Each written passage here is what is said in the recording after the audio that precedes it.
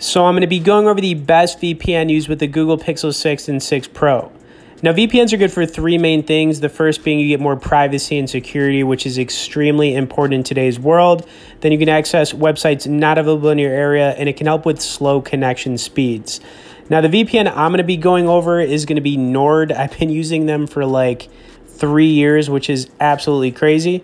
But when it comes to using an Android VPN, it's very user-friendly. This also works really good on iOS, but they've got over 5,000 server locations worldwide, which is crazy, across 60 different countries.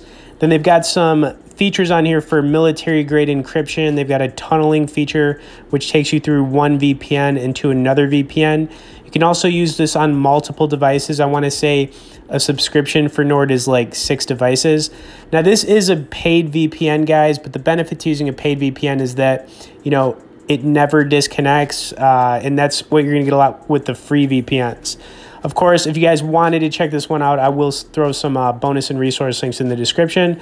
But as far as connecting, it's very easy. I'm logged into my account. They've got a built-in map feature. I'm actually going to quickly connect to Canada. We'll try a couple other locations right after this. But when you press connect, it's literally instant. Sometimes there's like a 2 to 3 second lag. Now, I'm actually going to close it out to reopen it to show you that it stays connected, and it pulls up the connection time. So it'll let you know how long you've been using the VPN connection. And yeah, so now I'm going to disconnect. Now you could actually browse alphabetically for different countries, or you could just kind of go around the map feature.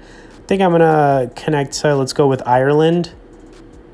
And let's check it out. Yep, we're connected, and it's going to pull it to on the map here.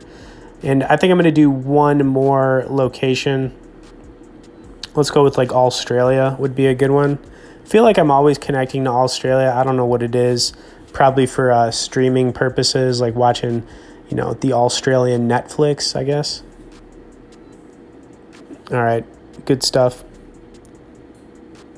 Okay, anyways, I hope you guys enjoyed this. Like I said, Nord is awesome. You know, I've been using them for years.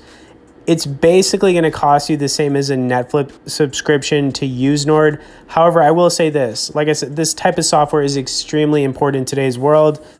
And really the biggest benefit is that a VPN helps you stay anonymous at all times. And I think that's just a big deal.